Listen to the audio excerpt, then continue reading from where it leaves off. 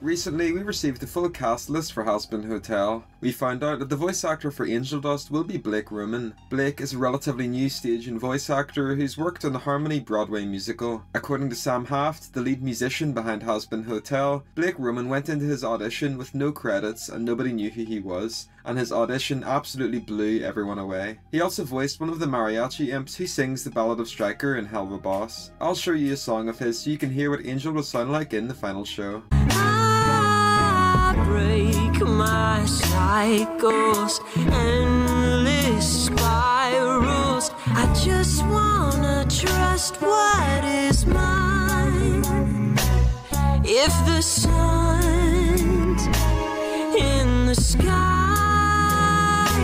if the day follows the night.